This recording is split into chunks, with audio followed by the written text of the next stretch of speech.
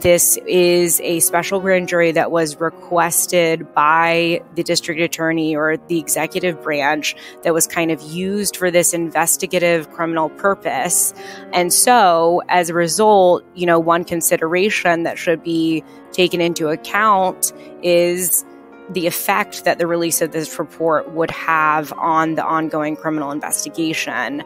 And that effect, the district attorney argued, is that, there could be potential prejudice to possible future defendants, and they could then in turn use that, as a way to potentially make venue transfer motions, or kind of argue that their constitutional rights were in some way violated. I'm Benjamin Wittes, and this is the Lawfare podcast, January 25th, 2022. Judge Robert McBurney of the Superior Court of Fulton County held a hearing on Tuesday to decide whether or not to release the Fulton County Special Grand Jury's report on 2020 election interference in Georgia. Our own Anna Bauer was in the room live blogging the matter, and I caught up with her from the courthouse right after the hearing to talk it through. Why did the district attorney argue that the report should continue to be sealed for now? What were the media organizations' arguments, and which way was Judge McBurney leaning? Is the report going to become public? And if so, when? It's the Lawfare podcast, January 25th. Anna Bauer on Judge McBurney's Deliberations. So, Anna, give us a little background to start with about the hearing that you just attended, where you are, and why this hearing took place. Sure, Ben. So on January 9th, on the morning of January 9th, Judge Robert McBurney, who has been overseeing the special purpose grand jury investigation into 2020 election interference in the state of Georgia, issued an order announcing that the special purpose grand jury was now dissolved, that its work was complete, and that it had issued a report. And the grand jurors recommended that the report be published under a statutory provision called 151280, which is a provision that requires a judge to publish something called a general presentment of a grand jury if the grand jury recommends publication. And in McBurney's January 9th order, he noted that there was an unresolved question of whether or not this report constitutes a presentment, because if it is a presentment, then he would be required under state law to publish the report. So he set this hearing for January 24th, which is the hearing that I went to today, and he invited the district attorney to present argument on whether or not the report should be published or whether it should not be. And then he also invited any media organizations to intervene and provide their perspective as well. So today we heard argument both from the district attorney and from media interveners as well. All right, so let's unpack this. So you have a special grand jury investigation, and this is, of course, the investigation of the 2020 election meddling in Georgia. You have a grand jury final report. And for those listeners who don't remember this, the grand jury only issues a report. It can recommend indictments, but it can't bring them. So the report presumably includes whatever recommendations the grand jury has made for indictments. Is that fair? Yes, that's fair. So if Fani Willis is going to indict Donald Trump, it probably is reflected somehow in that document. Probably, though, I think that it's fair to say as well that it's within the scope of the district attorney's discretion to either seek indictments that are not included in that report, Or she could choose a strategy that does not reflect the potential indictments that the grand jury did recommend. So, for example, if the grand jurors went with a number of indictments that, for example, reach RICO charges in Georgia, the district attorney might disagree and say, I want to go with something more narrow in scope, and that would be within her discretion. But for the most part, if indictments are recommended in that report, I do think it's fair to say that that likely reflects at least some of the charging decisions that the district attorney could make. All right. So high stakes case before Judge McBurney this morning, and it all comes down to, as best as I can tell, one or maybe two picayune points of Georgia criminal law, which is to say, is this document a general presentment, and or is it a court document within the meaning of Rule 21 of the Georgia Rules of Criminal Procedure? Is that fair? That's right. And I talk a little bit about this presentment argument in a piece that I wrote for Lawfare, and anyone who's interested in the meanings of presentments, I suggest that you read that piece because it will be much more nuanced than the conversation that I'm sure that we'll have here, because presentments are actually kind of hard to talk about because it means a number of different things and has a specific meaning under Georgia law in particular. But I think the important thing here in that respect, Ben, that folks listening need to know is that presentments in Georgia law have two different meanings. One is a general presentment, which basically is used kind of interchangeably with reports.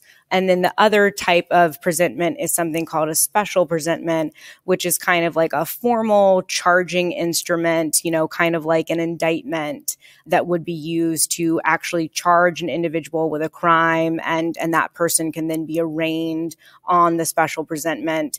But under Georgia law, there's now really not much distinction between special presentments and indictments. They're functionally the same thing.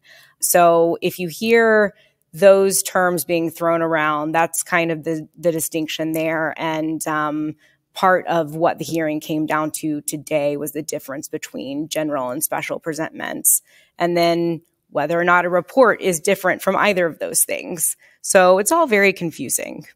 All right. So we're going to get to the picayune points of law momentarily, because nerding out on Georgia state criminal procedure law is what we founded Lawfare to do, those many years ago. But before we do that, let's deal with the news. It seems to me this hearing had two major pieces of news and maybe a third. The first of them is that Fani Willis said in open court that charging decisions were imminent. I don't want to parse her use of the word imminent as opposed to coming soon. But when I hear the word imminent, I mean, don't release this today because I'm going to charge people the day after tomorrow or next week. How did you read her statement on the imminence of charging decisions?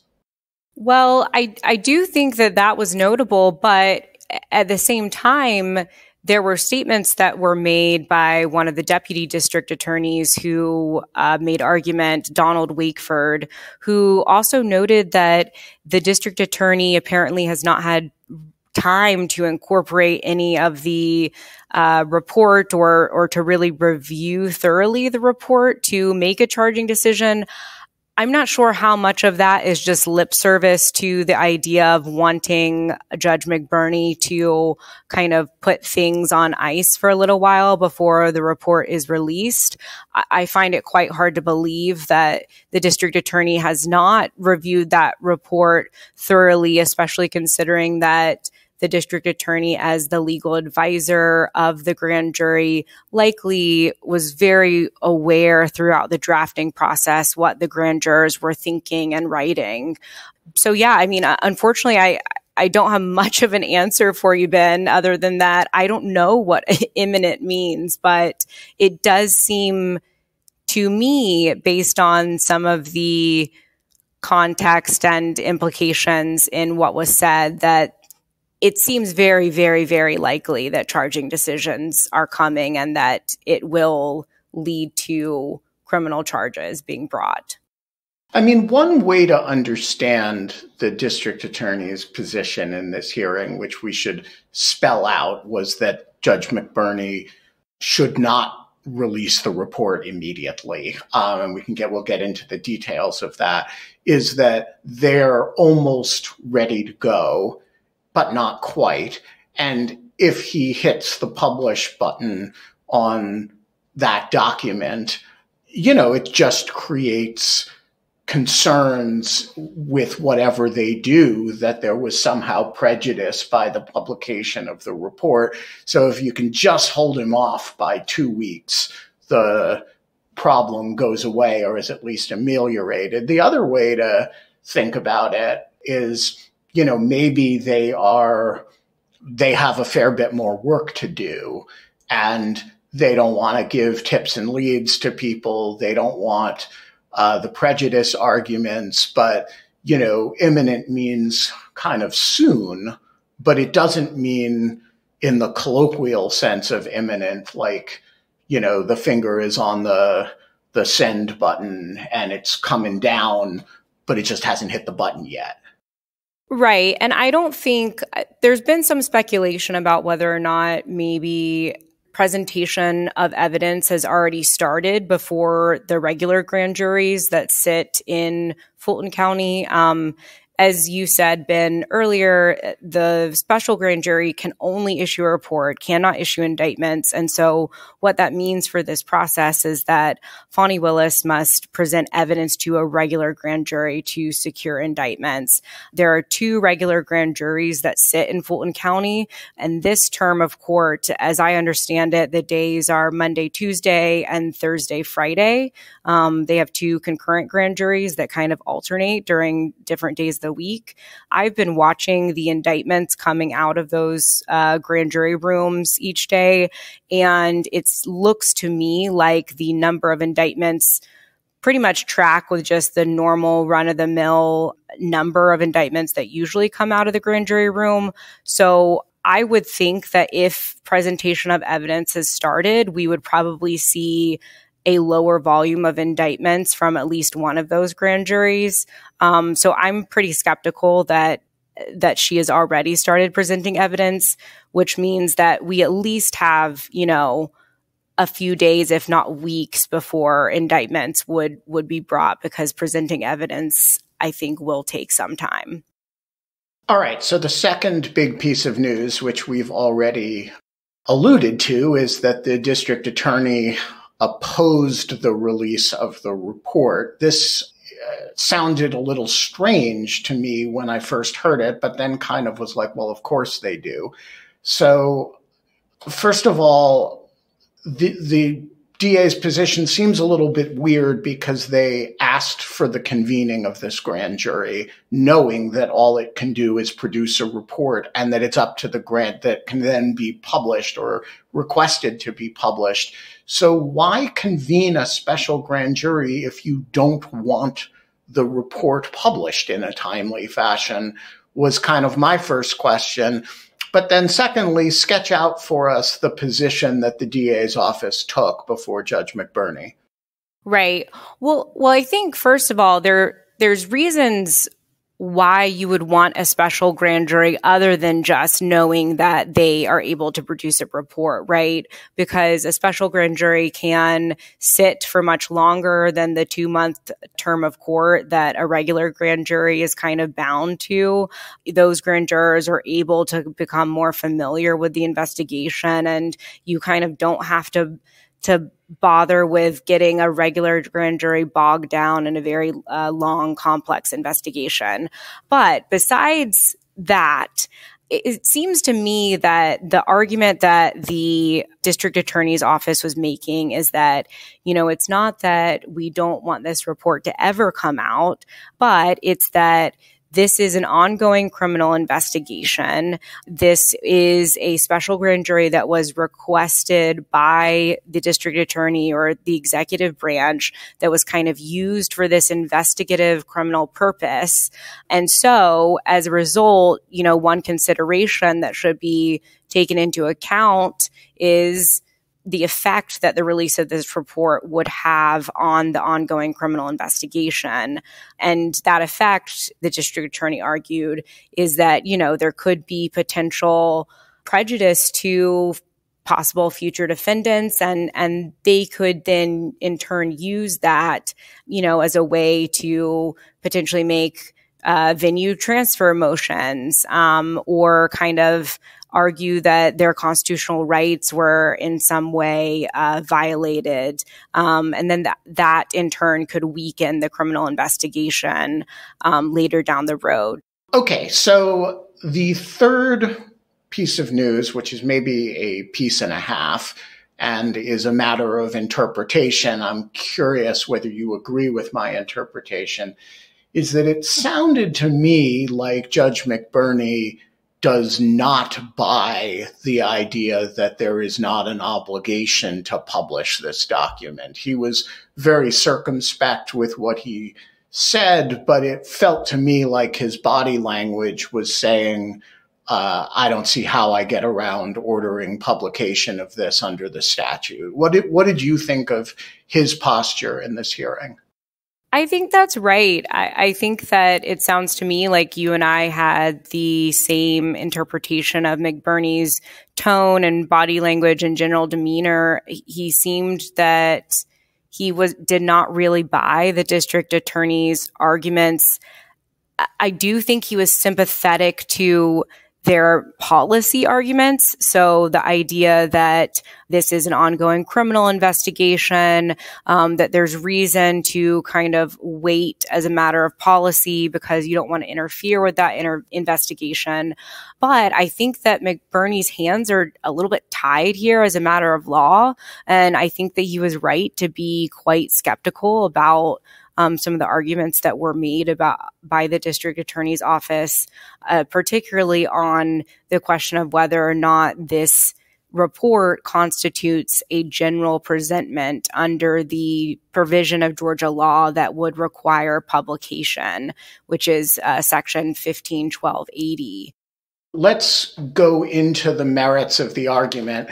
Let's bracket for now the media organization's arguments because you can't understand them before you go through the law. So Judge McBurney seemed to be operating on the assumption that there are kind of two ways that this gets released, right? Or that he's bound to release it. One is, as you say, that if it's a general presentment, and the other is if it's a court document, there's a presumption of release, of public accessibility, although it can be overcome in circumstances. So let's talk about general presentments. How could a non-indictment report from a special purpose grand jury be anything other than a general presentment?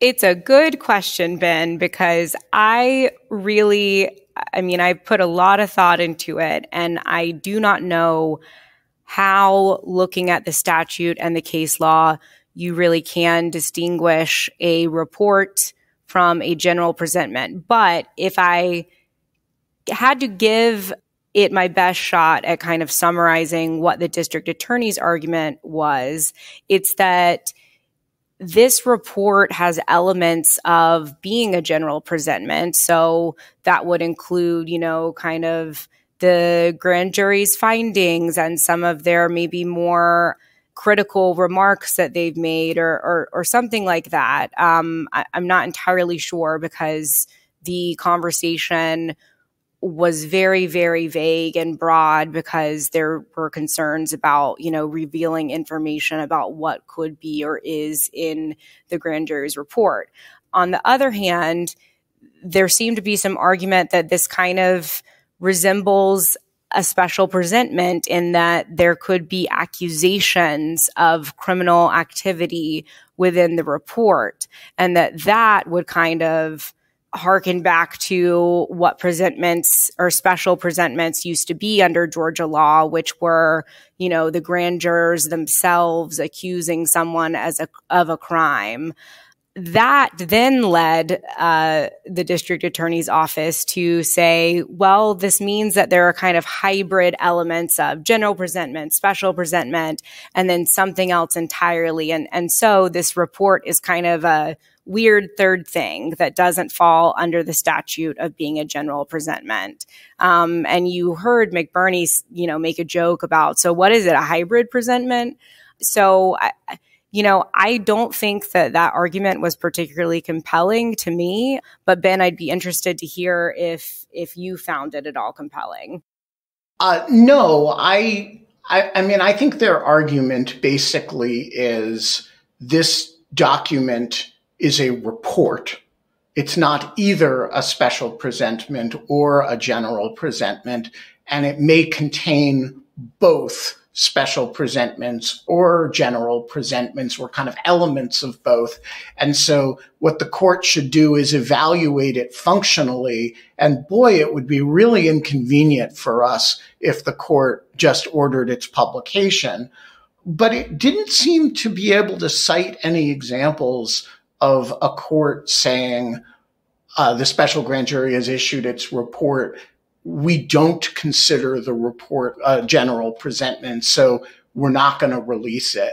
So I think my best guess is that they're stalling for time, and they figure if they can get Judge McBurney to spend a week writing an opinion, and then, as he suggested, sort of push he said he wasn't going to just do anything precipitously that causes the report to dump in public. So if he spends some time writing an opinion and then he says, I'm ordering the report released at X and such a day on X and such a time, and gives everybody a little bit of grace period, then that will give them some time to, finish up their business. But I don't see how a grand jury report is meaningfully distinguishable from a general presentment. Not that I've studied Georgia law on general presentments as you have, but I thought the district attorney's arguments, which they have not put in writing, it was an oral, they presented this position for the first time today in open court, I thought was a little bit bizarre, honestly. Right. And you have to wonder how much of, the fact that there were no filing. I know that this is state court, and so sometimes you do have instances where you don't make a filing before and you just go in and you're making just oral argument and representations. But it is quite unusual, in my view, that the district attorney's office did not make any filings ahead of time. We also heard Donald Wakeford make several suggestions to Judge McBurney that the district attorney's office be given time to provide written briefing. So I do wonder if there is something to this idea that there's a kind of stalling for time or buying time element to all of it. Particularly if you combine it with the DA's comment that decisions are imminent, right? So, maybe the internal discussion at the DA's office is, gosh, we need 2 weeks. Can you buy us 2 weeks, Wakeman? Well, I can try, and so she goes in there and says, we need time, please don't release this. And he makes a kind of treat the special presentment language and the general presentment language and the report language as creating a kind of muddle, and so evaluate it functionally and see what you can do. And the hope is you suck up a couple of weeks. Right. I think that's right.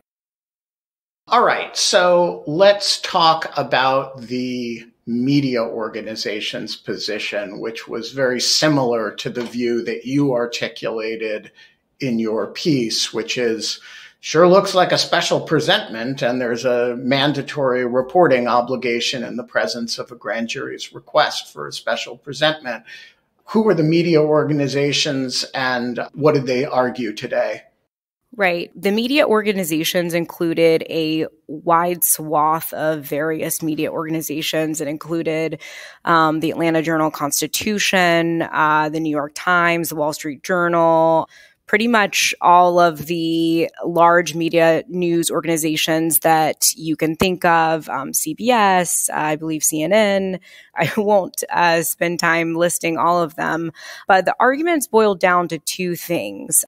The first is the arguments that you and I have been talking about throughout this conversation, Ben, about a general presentment and reports under Section 151280. Basically, the media organizations took the position that we did, which is that there's really no reason to think that Georgia law distinguishes between reports and general presentments. And for that reason, the Section 151280 requires publication of this report. But there also was a second argument that they made about a Superior Court rule called Rule 21, which basically provides that there is a presumption of public access to court records unless, some exception by law or under the rule otherwise provides. And so the media organizations argued that this is indeed a court record, and that it should be afforded this presumption of public access. And there was a lot of emphasis on the kind of strong public interest arguments that should be made in terms of the public, having a right to see what this grand jury found out and what they recommended. So as I read Judge McBurney, he was, as you said earlier, sympathetic as a policy matter to the idea that, the DA has, important equities in the secrecy with respect to an ongoing investigation, but pretty skeptical that you could treat this either as not a court record. It is, after all, a grand jury report, although they did say that the only copy of it was in possession of the DA. So maybe you could argue that it was a court record once, but it's now a DA record. That said, I think he seemed pretty skeptical of that. He also, however, seemed to think he might have some latitude to delay or redact. The statute does command its publication, but doesn't say its publication has to be immediate on the grand jury's request. So where do you think he's heading on this? Is it a kind of like, I'm going to order that it be released 6 months from now? That'll give you time to finish up. Is it, I'm going to order it be released today, but I'll accept redaction, proposed redactions? Or is it, some combination of a time delay and a redaction process? Well, first, I think that the redaction question is an important one that was not really covered all that much in the hearing, which I found interesting. But there's a lot of case law on this about the authority of the judge to be able to expunge or redact kind of extraneous information that's included in a report by a grand jury, or information that is kind of unnecessary because it is embarrassing or criticizes public officials and that kind of thing. The hearing didn't really get into a lot of that case law, but I would not be surprised if McBurney chooses to kind of use that power to redact and expunge, and really examines the content of the report to do that.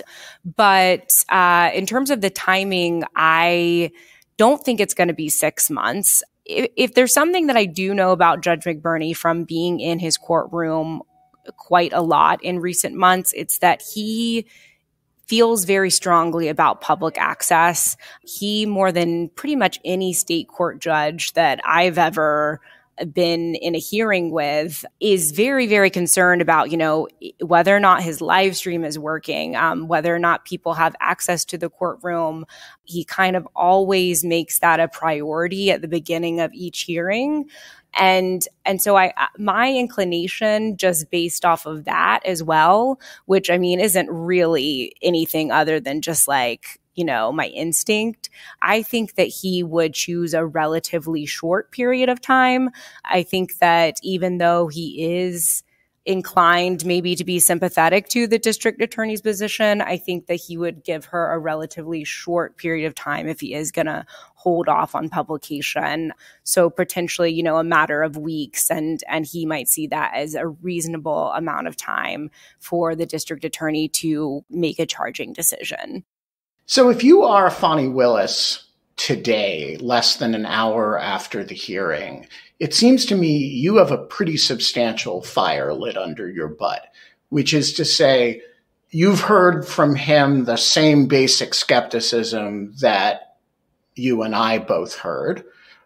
You've heard from him no indication that he's sympathetic to the idea that he can just deep six the report until you're done.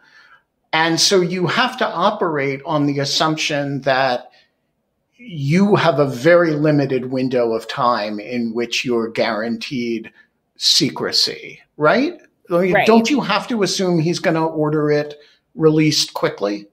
Right. I think you do have to assume that. In terms of timing, I do think that she wants to act quickly. I will say that there's been some reporting that she potentially has other considerations about something that's called a speedy trial demand deadline.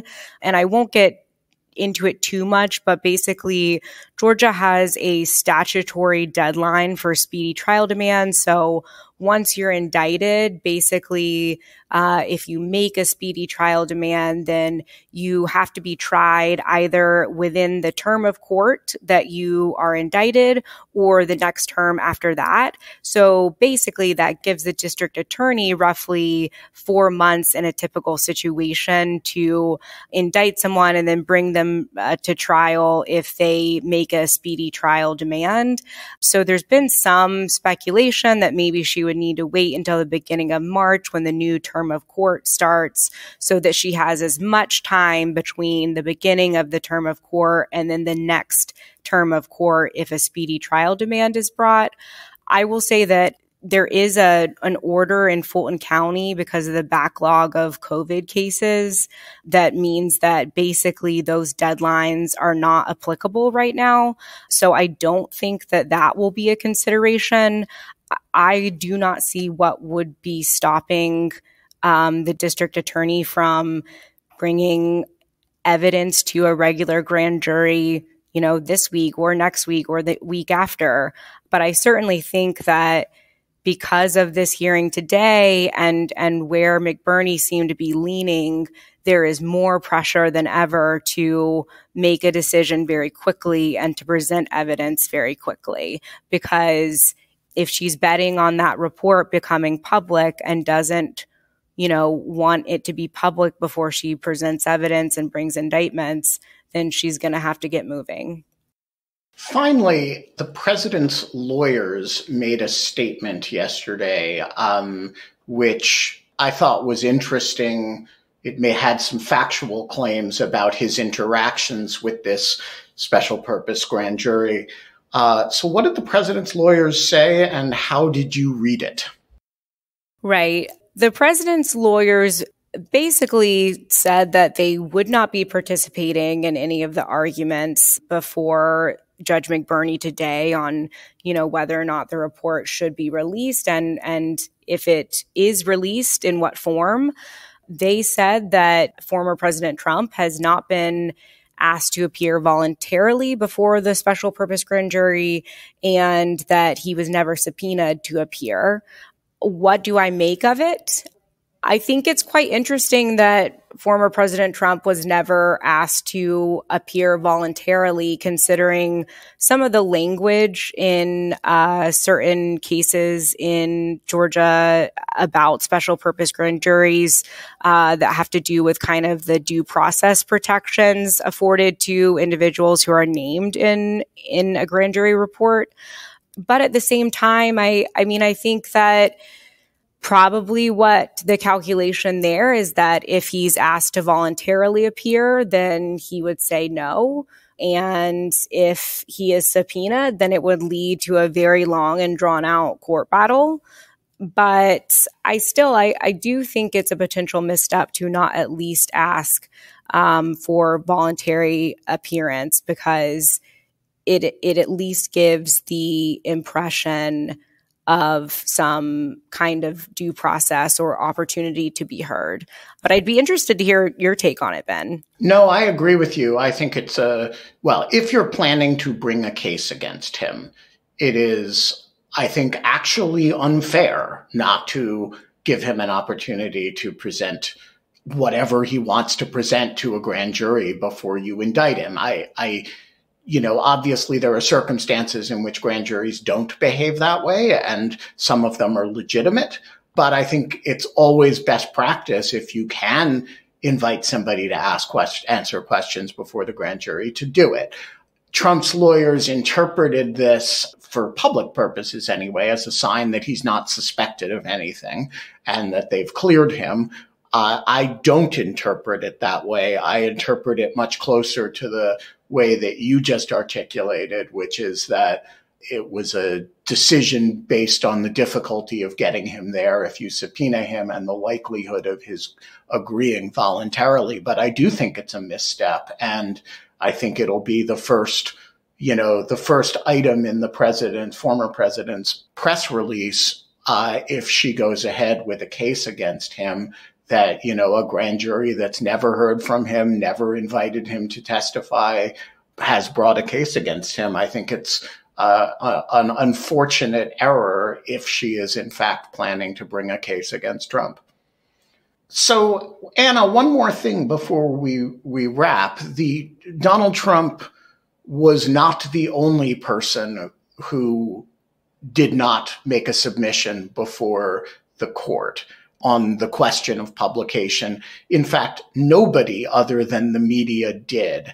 And that includes all of the many witnesses whose conduct may be at issue, specifically discussed, specifically criticized, whose indictments might be specifically recommended by the special purpose grand jury. Not one of them made a submission to the court. Now, do you read this as they weren't invited by Judge McBurney to do so? Or is there some other reason to your mind that basically we had a court proceeding and nobody came? Right. Well, first, it is right that targets in the investigation actually were not specifically invited to make argument in Judge McBurney's January 9th order. If you read that order closely, he invites argument from the district attorney and any consolidated media interveners. He does not say targets of the investigation or potential named individuals are also invited to make filings or to provide their perspectives. So it could be that was interpreted as, we're not invited. I think that maybe the more likely reason is that these individuals didn't have an opportunity to read the report, and so they were unable to really make substantive argument or claims about what specifically should be redacted or expunged. And I think that probably if they do know that there's some kind of damning information that they've said in the grand jury room or that might have been uncovered, you don't want to reveal that by arguing for it to be redacted in the report. So I think that probably it comes down to just the lack of information on the part of potential targets, because they didn't have the opportunity to review that report and don't know what's in it. But yeah, I really don't know in the end what exactly to make of it. But it was interesting that no potential targets made arguments. What do you make of it, Ben?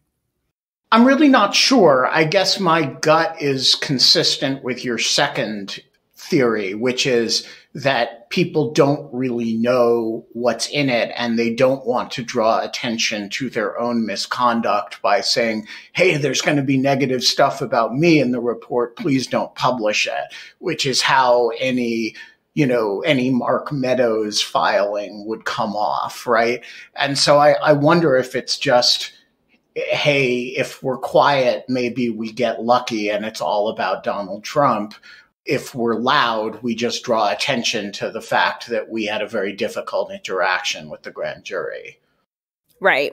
So what happens next? Do we just sit back and wait for, it seems to me the next move is in Fani Willis's hands. The ball is in Fani Willis's court. We don't know what happens next. It could be days, it could be weeks, it could be months until we hear something. But we do know that Judge McBurney says that he will circle back and ask the participants in today's hearing if he has any additional questions or if there's any additional written filings that need to be made. So we might see some movement there on the public docket. But in terms of actually making charging decisions and bringing those charges and presenting evidence before a regular grand jury, it's pretty shrouded in secrecy. So only time will tell. We are going to leave it there. Anna Bauer, thank you so much for joining us today. Thanks, Ben. The Lawfare podcast is produced in cooperation with the Brookings Institution. Our audio engineer this episode is me. I'm in a hallway on top of a piano. Literally, I built my little studio on top of a piano in the middle of a hallway in a hotel. I can record a podcast anywhere. You, however, are the only person who can promote the Lawfare podcast the way it should be promoted. Tell the world about Anna's brilliant thoughts about the special purpose grand jury and the aftermath of its report. The Lawfare podcast is edited by the one, the only Jen Patja Howell, who will receive these audio files and majestically turn them into the finished product that you are hearing. Our music is performed by the only Sophia Yan who has ever played the piano for Lawfare. And as always, thanks for listening.